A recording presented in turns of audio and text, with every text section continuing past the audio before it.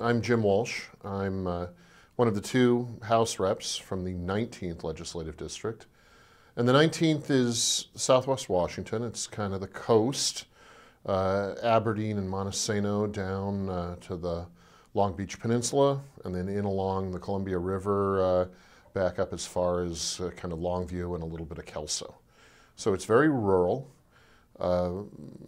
The population centers are on the south end, which is Longview, Kelso, and the very far north end, which is Aberdeen, Montesano.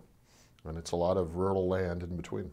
My district is culturally very conservative, but it has voted for some fairly liberal representatives in recent history. And I thought there was a little space in there for someone who was more conservative and probably fit the attitude, the vibe of the district a little better.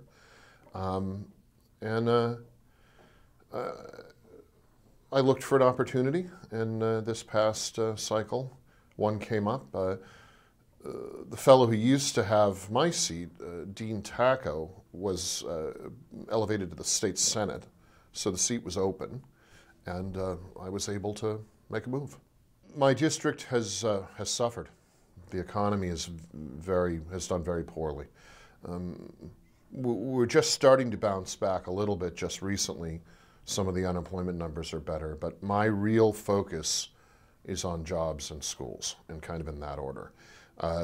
We need economic development in rural Washington, and you hear a lot these days about the rural-urban divide and a lot of issues couched like that. And I think my race may have had something to do with drawing attention to this. Rural Washington has been on the losing end of public policy issues for decades, and we have to do better by it, and that's the reason I'm here in Olympia. Economic development first, rationalizing how we fund our schools a close second. And I'm definitely an advocate of a levy swap as the funding mechanism for funding the additional money into K-12 as required by the McClary decision. So I'm glad to see that idea, that concept for funding, which was sort of dismissed out of hand even a year ago, is now actually part of the conversation, and we may see some of a levy swap or a lot of a levy swap in whatever solution we get.